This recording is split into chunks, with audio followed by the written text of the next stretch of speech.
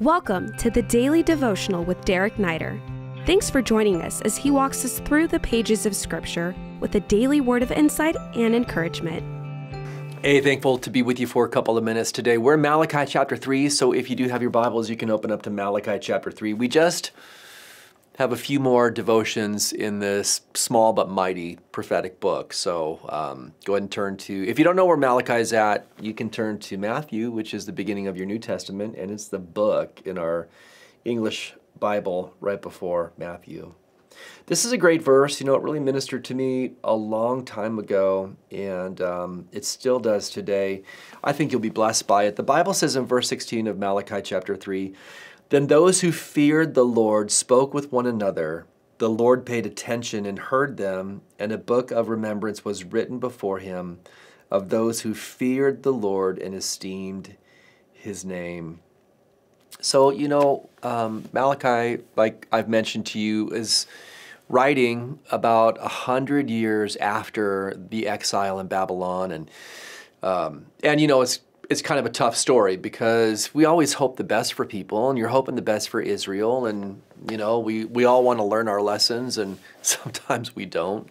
Sometimes we unfortunately end up in the same place. And there's this heart of God, this beautiful heart of God to draw us back, always knocking on the door of our hearts, always looking to restore us in the midst of our own waywardness and confusion.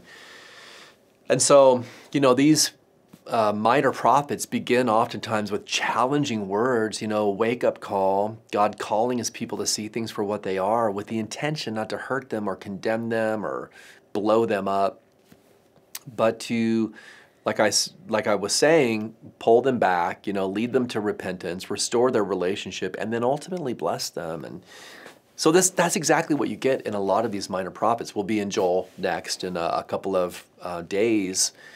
It's the same pattern, and there's just this blessing here in these verses, as God's worked through the process of wake-up call, stirred to lead them to repentance, what real repentance is, and then the blessing of God that comes. And the blessing of God is this little story, right, that's implanted by God through the prophet, this little picture. I don't believe it's, a parable that isn't real. I think it actually is real. I think God does do this, that there is a book of remembrance, that for those who fear God, right, that's the key word. It's mentioned twice, fear the Lord. When we speak to each other, for those of us who have a real, living, vibrant relationship with God, where he is honored in our life and esteemed in our life, and that we walk with a constant awareness of his presence, and we are striving in the best sense, in the fullness of all that he's placed within our lives, the filling of the Holy Spirit, the new creations that we are in Christ, the eternal plan of God that he's mapped out for us, the sovereignty that he demonstrates in our lives on a daily basis. As we live to that and as we speak with one another, there's a record. It's so pleasing to God, right? It's so pleasing to God, and that's what the scripture says here, that it is pleasing to him, that he is writing down. It's like he's treasuring those words that are spoken amongst us that are mutually edifying, but then are also honoring and glorifying to him. That's how much the content of our conversation with brothers and sisters matters. That's how much it matters. It matters so much that heaven hears the words that we speak, and God writes in a book of remembrance those things that we share with one another. And I don't know about you, but I think about that, and it really puts me in check as to how I want to speak to brothers and sisters in the body of Christ. Because, a lot of times we take our conversation for granted. A lot of times we can find ourselves speaking words that are less than edifying, not altogether uplifting, sometimes, just straight from the flesh, out of the abundance of the heart, the mouth speaks.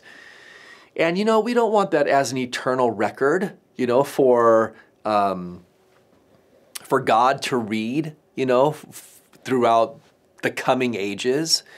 It's just so important for us to remember that the things that we do in the finite moments of this life have an everlasting impact. And so, make sure, and I'm thinking about this for myself too, but as you walk through your day and as you think about your correspondence with fellow Christians, and whether that's face-to-face talk or whether that's social media or that's how you text, man, put a pause on it next time you're about to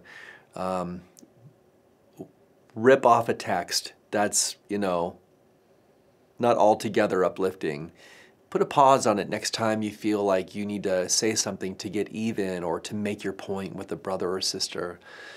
Hit pause when you're tempted to talk about another Christian behind their back, and be wise enough to know when you're self-justifying and putting it under the banner of prayer or trying to help them out, when the reality is that, your flesh is just feeding off of an opportunity to lift yourself up by putting somebody else down. Be committed today.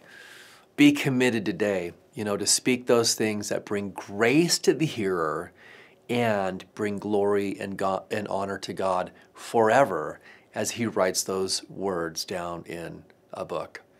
And Father, we thank you today that we have your word to remind us of the words that will be written in the book of Remembrance. And help us, Father, today to communicate with each other in a way that really does bring blessings, God, that the words that we speak would bring life and not death, that they would bring hope and not doubt, that they would bring faith and not fear. And in all of it, God, you would be pleased in Jesus' name. Amen. Have an awesome day. We hope this podcast has ministered to you. If it has, we welcome you to rate it or leave a review. If you would like to stay connected with Pastor Derek Neider or find many more teachings, please visit awakenlv.org. Click Visit and then choose Pastor Derek Neider.